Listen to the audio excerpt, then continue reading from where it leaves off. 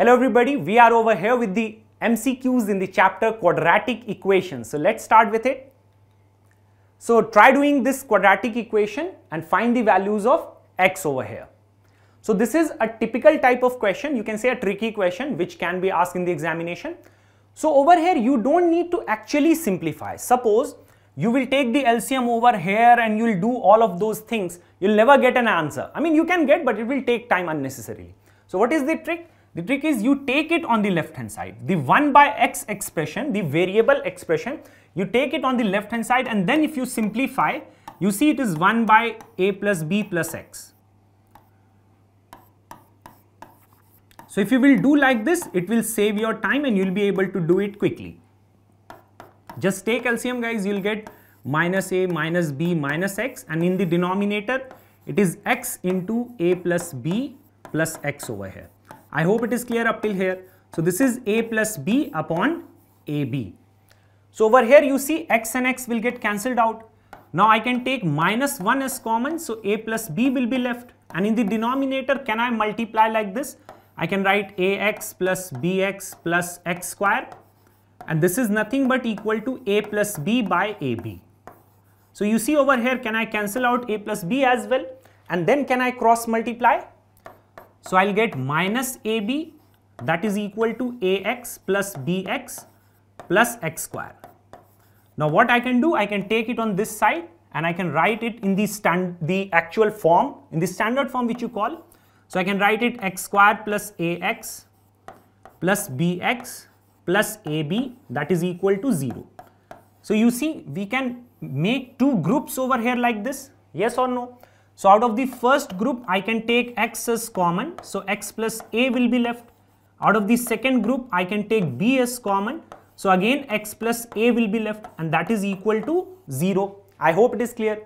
Now out of the whole expression you can take x plus a as common. Suppose over here I am showing, you can take x plus a as common, clear?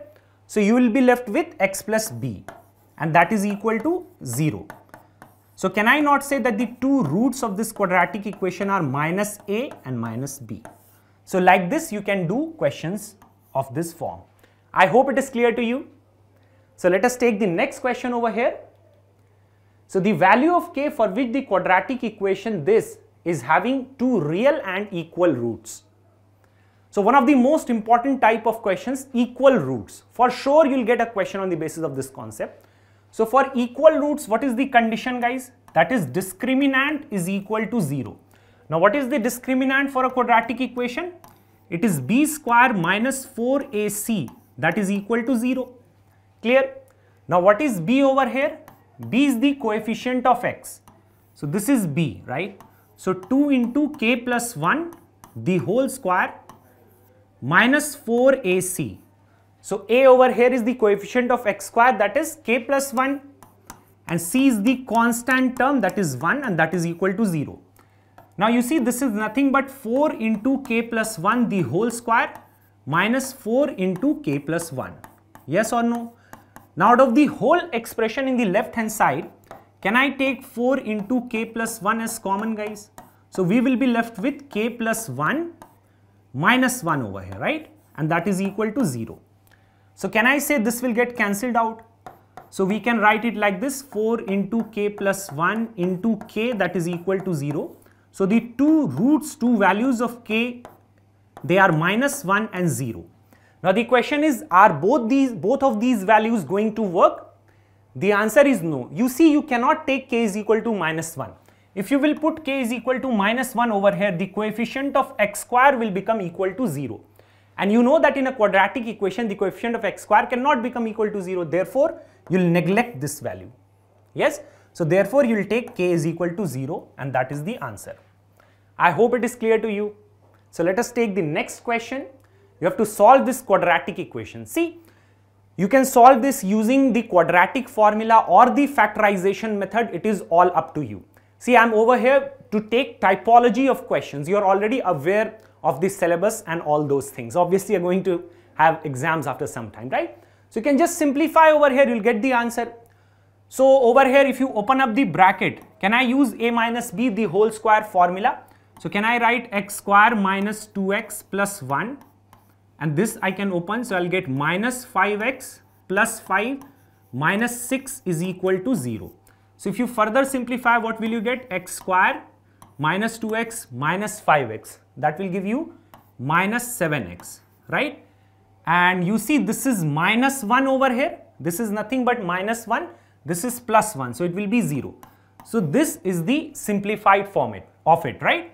So I can take x as common, so x minus 7 will be left. Now you can see two roots of this quadratic equation are 0, 7. So the answer is 0, 7. So see, many a times what happens is, you see a quadratic equation and you feel that it's very complex, but you see if you simplify, you're getting a very simple thing over here.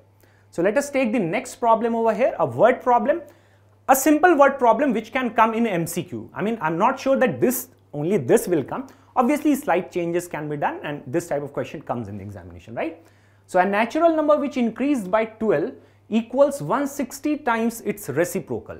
So a natural number, you don't know that natural number. Suppose that natural number is x. When increased by 12, so that natural number when increased by 12, it is equal to 160 times its reciprocal. So reciprocal of x is what, guys? It is 1 by x.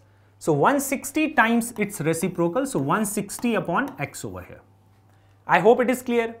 So you see, you just need to simplify it. If you cross multiply, you'll get x square plus 12x over here, guys. If you take it over here and then minus, see, 160 will go on this side. Is it clear? Any doubt in this thing, guys? So how can we simplify this, guys? So for that, you know that you have to do the prime factorization of this thing over here, right? Or this is a simple value. You know that 8 2s are 16, right? And you know that 12x can be written as 20x minus 8x, right? Minus 160, that is equal to 0.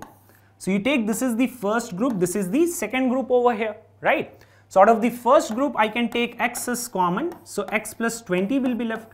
Out of the second group, I can take minus 8 as common, so x plus 20 will be left, so that is equal to 0.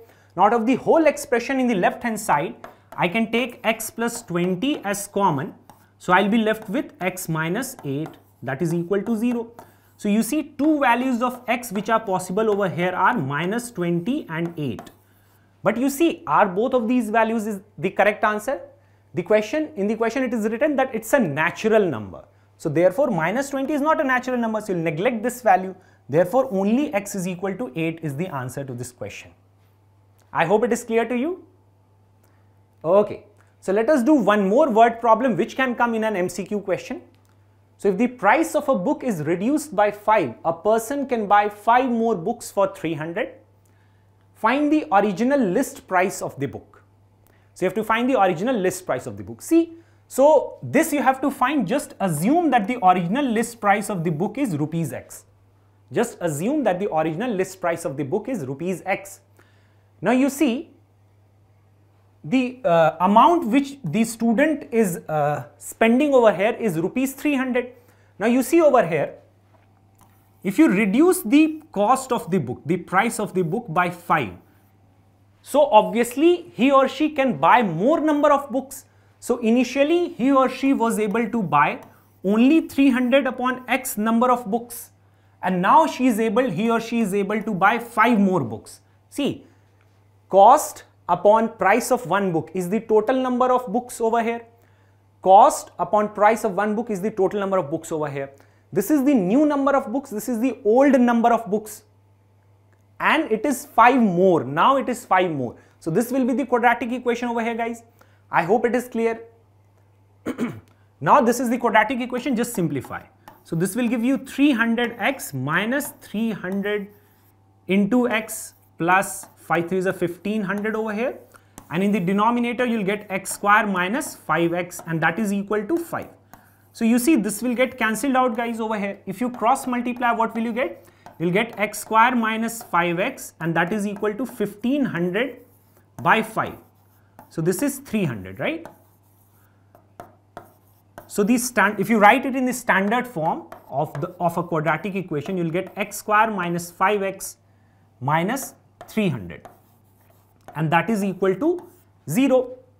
So how will you simplify it? 15 twos are 30, you know that, and you want 300.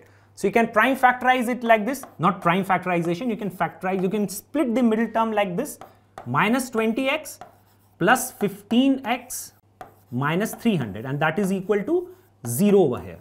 So you see, this is the first group, this is the second group over here. Out of the first group, you can take x as common. So x minus 20 will be left. Out of the second group, you can take 15 as common.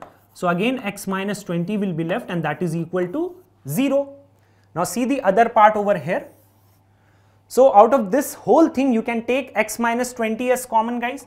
X minus 20 can be taken as common. So you will be left with x plus 15, right? X plus 15. So the two values of x which are possible over here will be 20 comma minus 15. Now are both of these the answer? The answer is no, because see, it is the list price. It can never be negative. So you'll neglect the negative value, right? Therefore, the cost of each of the book, the initial cost of each of the book over here is rupees 20. I hope that is clear, guys. So that's all we needed to do in MCQs in the chapter quadratic equations.